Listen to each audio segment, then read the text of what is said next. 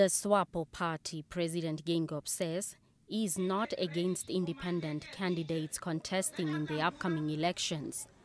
However, he stressed that one cannot be a SWAPO member and claim independence to challenge the party candidate who was collectively agreed on.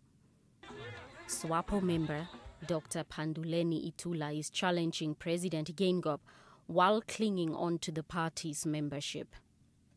You cannot be independent candidate within the value of SWAPO. You cannot be SWAPO's stomach and say you are independent. Go out, go and stand, we'll face you. But you cannot say, I'm a SWAPO member, but I'm independent. That's what we are saying. You can't have it both ways. Why you are afraid to go out and challenge us?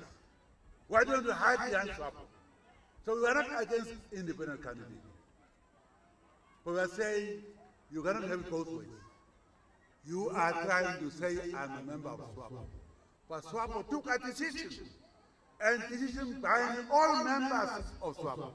That's what you are saying. So you cannot be a member of SWAPO and say I'm independent. Go and be an independent candidate. Why are you afraid? Not to say I'm independent, I'm going to face it. But don't say I'm a member of SWAPO and I'm independent.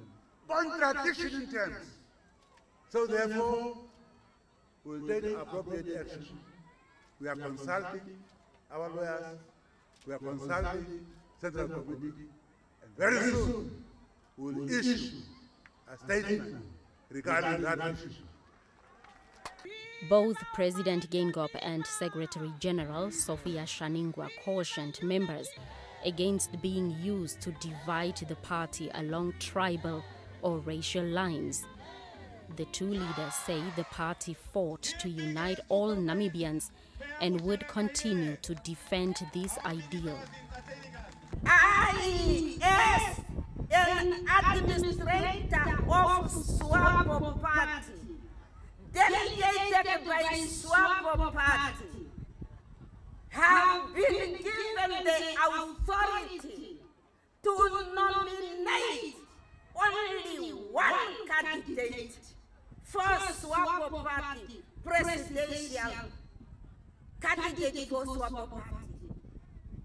Any other persons who is trying to fix themselves in, apparently, as SWAPO candidate for presidency, I must tell you, this is a lie, because it didn't go through my $100 million signature.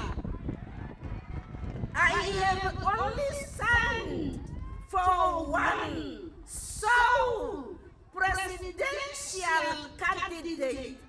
President Geingob vowed that the party will never tire in serving Namibians as it did pre-independence and for the past 29 years. For this to happen, Dr. Geingob called on voters to give SWAPO another 5-year term. Blanche Koreses, NBC News.